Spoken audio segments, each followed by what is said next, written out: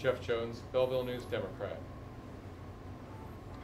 KK, can you kind of take us through the conversation you had with Schilt there in the 6th inning before the at-bat with Vaughn, where he came out, it looked like you were discussing whether or not you were going to stay in that game and pitch to Vaughn or not?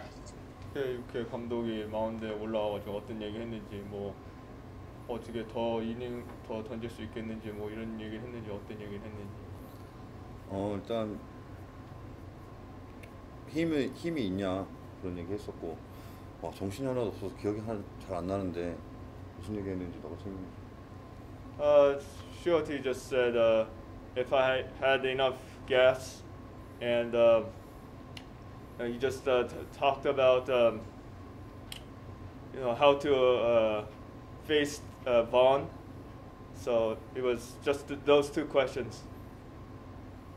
How important was it for you to take a shot to get through that 6th inning? I know that getting through the 6th, something that you hadn't done yet this year. How much did it mean for you to take the shot to try to get that done tonight? 올 시즌 같은 경우는 6회를 맞힌 적이 없는데 오늘 같은 경우는 6회를 맞힐 수 있었는데 이제 6회 맞히는 거에 대해서 어떻게 생각하는 건지. 일단 6회 못 맞힌 게 아쉽고, 좀 그 부분에 있어서 마지막 뭐 홈런 볼넷 이렇게 줘가지고 마무리가 좀 아쉬워서 다음 경기는 좀 더 많은 이닝을 던지도록 노력하겠습니다. So, unfortunately, I couldn't finish the 6th inning, 1 out short, allowed home run and a walk.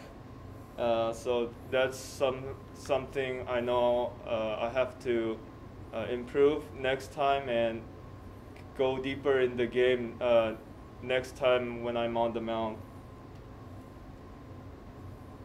Jae-Hoo Kim, MK Sports. 네, 안녕하세요. 김광현 선수. 고생 많으셨습니다. 네, 지난 등판 이후에 7일을 쉬고 나왔거든요. 좀 휴식이 약간 길었는데 그 사이를 좀 어떻게 활용하셨는지 약간 좀 궁금합니다. So it has been 7 days. You had the 7-day rest, and so during the 7-day rest, what have you been doing?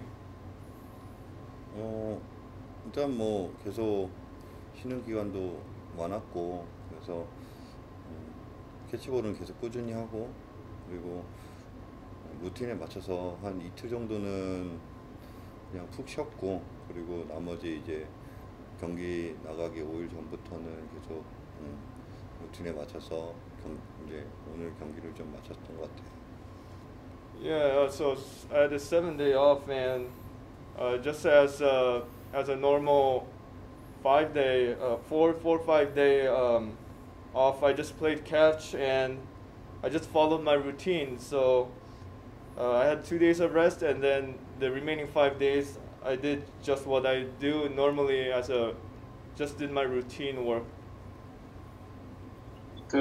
지난 등판 끝나고 이제 얘기하셨을 때 그 패전에 대한 부담 이거를 좀 내려놓으셨다 이런 말씀을 하셨는데 그 부담을 좀 내려놓고 한 게 오늘 조금 더 좋은 결과가 팀은 졌지만 어쨌든 전체 성적으로는 좀 더 좋은 결과가 나왔는데 그게 좀 도움이 됐다고 보시는지요? So last time in San Diego, you said you were kind of relieved even that you recorded a loss, and that was your first loss. And so did that help you, that pressure getting off starting today?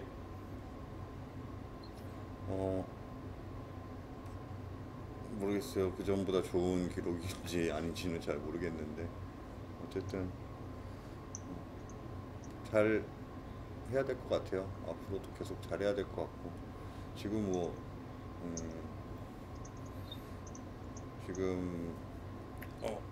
오늘도 졌는데 다음 경기 꼭 이길 수 있도록 노력하겠습니다. I'm not sure whether I performed well, and also the team lost today, and also I had another loss. I just have to say I have to get better next time. 예, 감사합니다.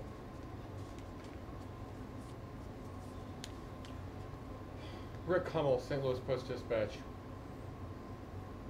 KK, Vaughn had hit the ball pretty well against you the first 2 times up. Did you try to pitch him any differently the third time? 첫 번째, 두 번째 타석에서 본이 상대를 잘 했는데 좋은 타구 만들었는데 세 번째는 좀 다르게 생각했는지 상대하는 입장에서.